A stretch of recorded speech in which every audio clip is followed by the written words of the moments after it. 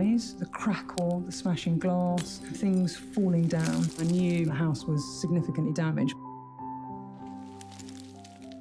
The first day of archaeology was really memorable. We weren't expecting to find anything particularly at that point, and there within the first day they found this little duck, tiny little duck.